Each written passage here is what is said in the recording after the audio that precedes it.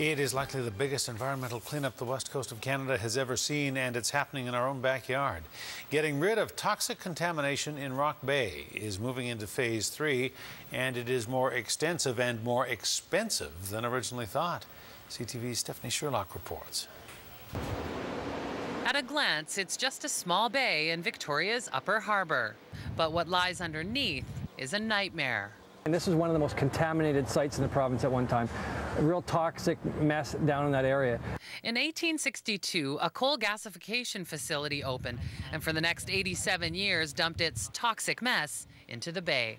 It has historical contamination that began in the 1860s with the Victoria Gas Company, moved into BC Electric, and as a successor company to BC Electric, BC Hydro has the responsibility to remediate the soil. And it's no small project.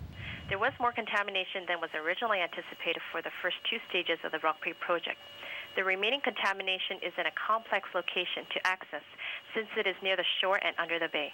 Transport Canada plans to build a 15-meter coffer dam just past this wooden dock, stretching straight across to contain this entire area.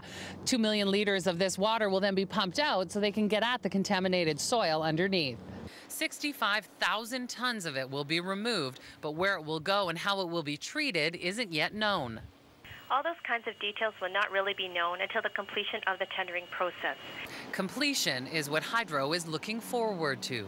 When cleanup's done, we hope to have the site available for community use. Something the City of Victoria is already considering. The fact that the remediation is going forward, that we have an end in sight finally, 2016, that we can start working on the plan so when the land is ready, the city's ready, and hopefully the private sector will be ready.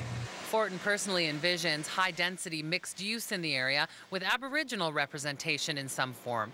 Expect public consultations prior to the remediation's completion in 2016. Stephanie Sherlock, CTV News, Victoria.